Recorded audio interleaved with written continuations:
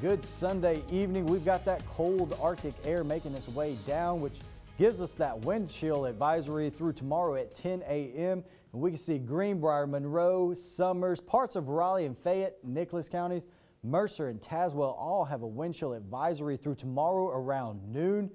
And so if you're going outside, especially tonight, to enjoy some fireworks, make sure and not have your skin exposed. Wear some gloves to cover your hands because that wind chill could be down around -8 for a lot of places.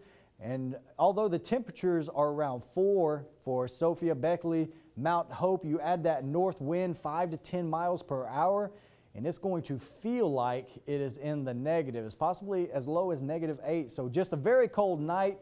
Very cold New Year's Eve night and a very cold New Year's Day, excuse me, with our temperatures only warming up into the teens for most of us. So a cold start to that new year, and that's due to that northwest wind 5 to 10 miles per hour.